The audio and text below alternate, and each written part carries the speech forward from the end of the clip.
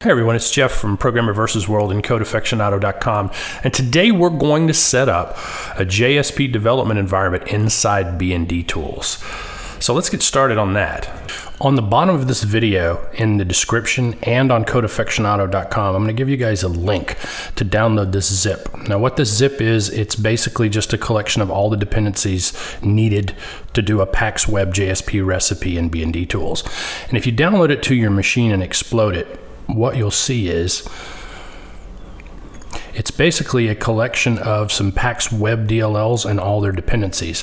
Now we're not going to use everything in here. Some of it was just included for later tutorials that we may do, but we're going to get JSP running off of this zip file, and we're going to need to move these jars into our repository. And before we do that, let's open up Eclipse. I'm just going to start a blank or a new BndTools project on a blank workspace.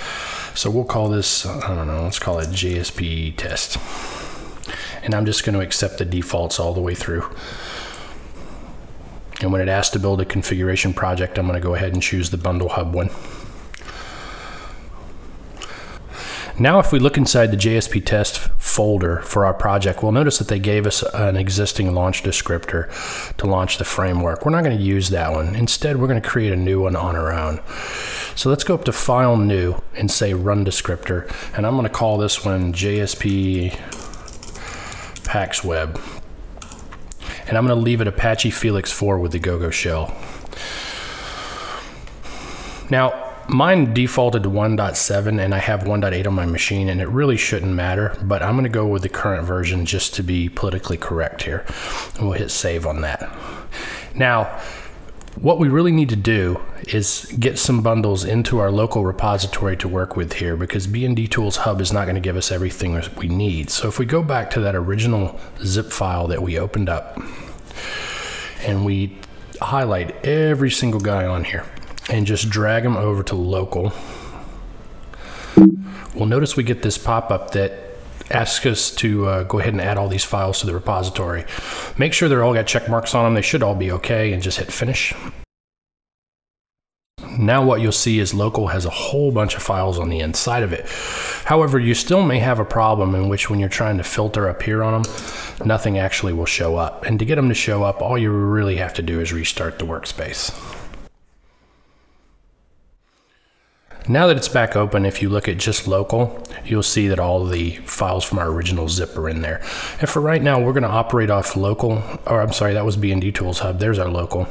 So right now, I'm going to operate off both BndTools Hub and local, because there is some jar files in BndTools Hub that we're going to need that I didn't provide with local, just so the zip file wouldn't be that large. So if we minimize our run requirements and open up our run bundles, well, actually, we can go ahead and run this real fast just to make sure everything's up to speed. And we can type the LB command down there in that window, and we can see everything's looking just fine. And if you remember from a previous tutorial, we won't get very far installing the web console or any type of web framework unless we go ahead and snap in event admin and config admin. So let's go ahead and drag those over here. Now remember, if you can't see one or the other, it's probably because one of these check marks up here haven't been checked. Notice we're getting config admin from BndTools Hub, and we're getting event admin from the local directory. Once you have those two snapped in, it's time to go ahead and put Java X Servlet in. This one's required for any web stuff you're going to do. And it's helpful to go ahead and find the HTTP API and put it in. We'll go ahead and hit save there, just because this is a good stopping point, and do an LB and make sure everything's started up and everything's good. Now that that's in there, we have some prerequisites to getting Jetty to run inside of Pax-Web that we need to work on. The first thing we need to do is we need to put in ObjectWeb's ASM bundle. Then we need to go and type SLF and look for both the API and the simple. Now here's a case where I gave you one in local, but it's already in the BndTools Hub. It's okay, we can just use the BndTools Hub one and snap that in. Okay, the next thing we need to work on is getting the XBean binaries locked into place here. So we'll type XBean. You'll notice there's two. There's a bundle util and a finder, and they both need to come over there as well. Now we can hit save. Now we have all the necessary prerequisites to go ahead and start up Jetty. And there's a trick to this, actually. If you look in our bundles that we unzipped and you look for Jetty, you'll see two. One says Jetty bundle and one says Jetty and is a bundle. Okay, so this is the Jetty bundle. This is the Jetty bundle. We're going to use the Jetty bundle because it actually has Jetty bundled in with it. I know that's a lot of bundles. Let's go ahead and drag that in there and hit save. We'll see that the web server starts up on port 8080 right away, but we're not going to do anything with it just yet. Let's go ahead and find the web console that we have in local, not this one down here in the BndTools hub. We want the all-in-one jar from local. Snap it in, hit the save button, and we should see it start up. So let's go into Chrome here, open up localhost system console, and bang, there it is. Now, of course, just like any other console, I've been logged in before while I'm doing these tutorials, but you'll probably get prompted with something that looks like this if you just type in admin, whoops, and actually spell it correctly. It'll let you right in. So we'll use this as a verification from now on that everything is snapping in correctly. So far we notice we have the web console, we have a Jetty bundle running.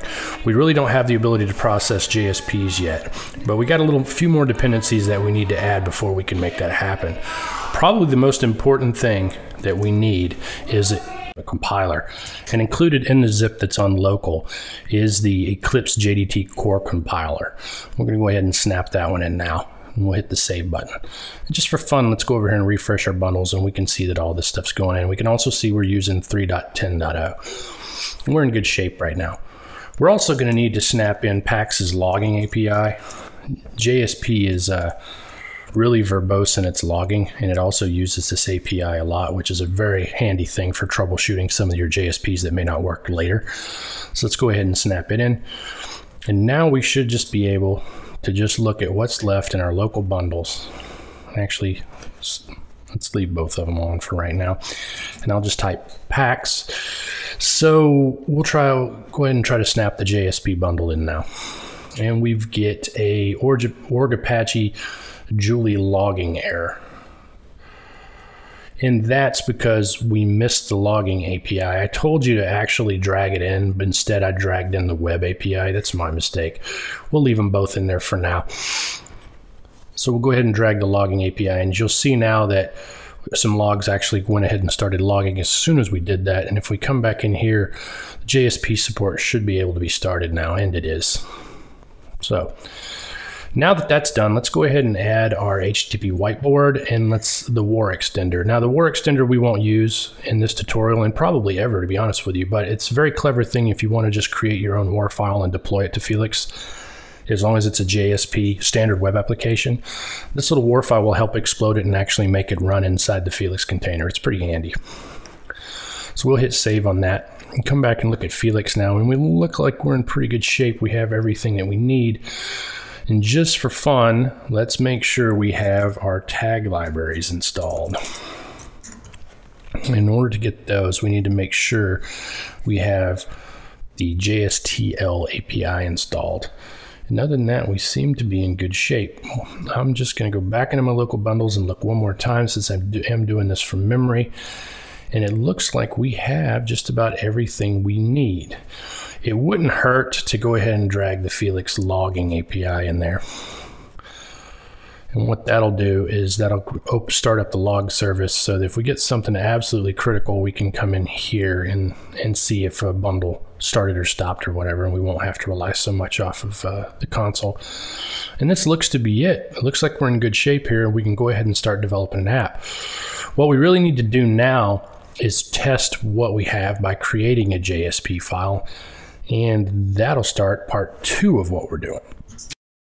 But first, let's get the Pax-Web thing out of the way here. JSP Pax-Web, I want you to go away. I'm going to click on local BndTools, release and workspace, hit save, and I'm just going to close you for right now. I just don't want it up there confusing things.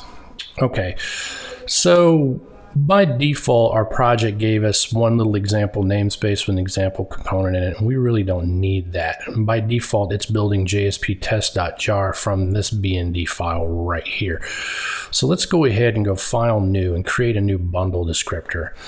And in this case, we'll call this JSP Demo. This is going to be the actual bundle that's holding our JSP source files.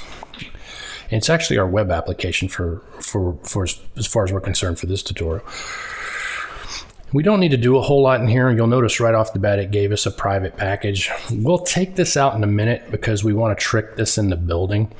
If you'll notice now, there's a JSP demo.jar file in here, but if we look on the inside of it, the manifest is not going to be 100% correct for hosting a web app. So let's go ahead and create a directory to put our JSP files in. We're just going to say File, New Folder. We'll call this Web App.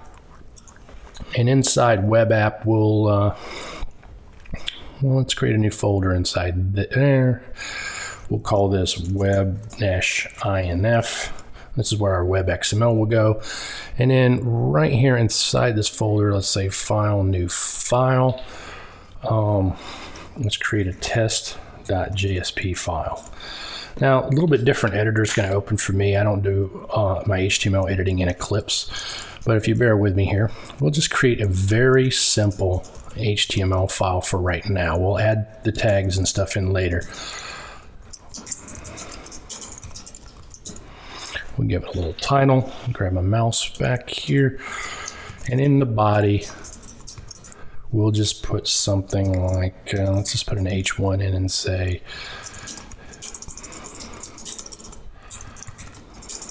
wow, I can't type.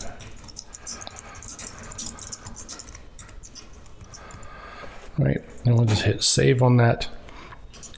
And now we have a test.jsp file on the inside of it. You may want to know if we need a web XML in there. I don't think so. If for some reason this doesn't work, we'll add it. A lot of people do because it's just nice to go ahead and add you know, some information on the inside of it that may get picked up later when someone looks at it, but we're not going to need it. So now what we need is we need this to be represented inside the bundle basically as our web application. So to do that, we're going to need to hack the source file a little bit. There's a lot of nice editors for this, but there's not one actually to allow you to do what we're about to do. And we need to add three things. First of all, we need to add a web context path. And this is going to be the path of the web app on the server. It doesn't hurt to go ahead and give a web app context as well. Different types of server configurations use different ones for different reasons. So it's handy to have both there. And then we're just going to go -web, all right? And we're going to use our web app directory. And that should be all we really have to do. Now, if we come back and we look at what was generated inside here, we'll notice our test JSP is inside our bundle now. We'll also notice that web-inf classes has been changed, and that's where this example component is now. So it's basically converted this to be a web application, but still be bundle capable. And that's what WAB means, web application bundle. So we're in good shape to deploy right now. I don't think there's anything extra. Let's double check our manifest just to be sure. And yes, we have both a context path and a web app context. I'm sorry, I can't speak today. So let's deploy this thing. So if we go back to our original JSP Pax-Web file here, and we go into our running bundles, we'll now see that our demo is here. If your demo is not up top, it's because workspace is not checked here. It's the only reason it's not visible. So what we really need to do is go ahead and drag our JSP test over. But before we do that, let's go back over to it and actually remove this private package declaration. I had this actually cause a problem in a previous release here. So now that that's removed and everything should be good to go here, we should be able to drag that over and hit save on it. When we do, we'll get messages like this that we just registered a demo with the context name test me. Okay. Let's refresh over here and make sure this is active. And now if we go to localhost,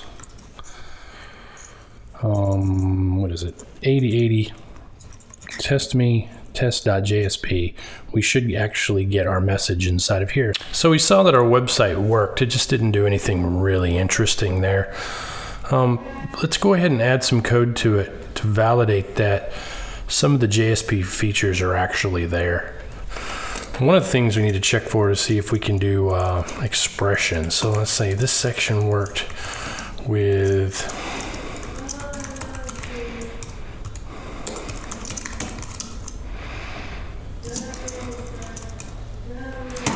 go ahead and save that and wait for it to trigger a compilation. I didn't actually see it. Sometimes I have to open it twice.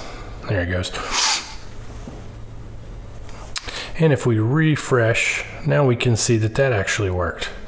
Okay, so let's try to add some tags to it and see what happens.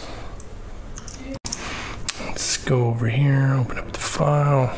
I already have it on the clipboard because I can't remember that thing to save my life. There we go. So now we have the tag lib registered there. I didn't see the compiler go off, but it will here in a second. There it goes. That's all because I'm using an external editor. If you're not using an external editor like me, your compilation will get triggered each time you hit save. But let's hit the button. Now if we look, we get this message that says, hey, the core JSTL can't get resolved in either the XML or the jar files deployed with this app. And it's a very common problem when you're first starting out. And what it is that we don't have a specific import that tells our bundle to import that and look for it inside the class space of Apache Felix. It's there, we're just not importing it. So what we need to do is I'm going to cheat and go over here and grab this off an existing file that I already have working. And we're going to go into the custom import section of our demo file. And you remember that's our actual bundle descriptor. Hit the plus button over here, and in the pattern, actually just paste that right in. Now if we hit save, you'll notice it triggers the compilation again. This time, we'll actually get our original message back. Now we're not doing anything with the tag yet, so let's do something with that. I'm sorry I opened that. I have no idea why that jumped up. All right, so let's go ahead. I'll tell you what we'll do. We'll set a var called test var value equal JSTL tag libs, right? And down here underneath our expression statement, we'll add another one. We'll add an H3 and say that this section, hey, there's a typo in there. You guys didn't say anything about that. Worked with test var. What am I typing here? Oh, I guess I shouldn't fight you, Sublime. You're correct. I'm sorry. Okay, and then we'll go ahead and close that. I noticed the compile didn't trigger, so I'll open it again and close it real fast. That usually causes it. And then we'll refresh. And now we have it working with JSTL tag lib. So now this is a pretty good place to stop, because in future tutorials, I'm sure we'll do some more stuff like add servlets and a few other things. And I'll even show you some tricks for how to mix JSPs and HTMLs inside of a specific file. But for now, have fun. Enjoy creating JSPs inside Apache Felix. I'm Jeff, and from Code Aficionado and Programmer vs. World, you have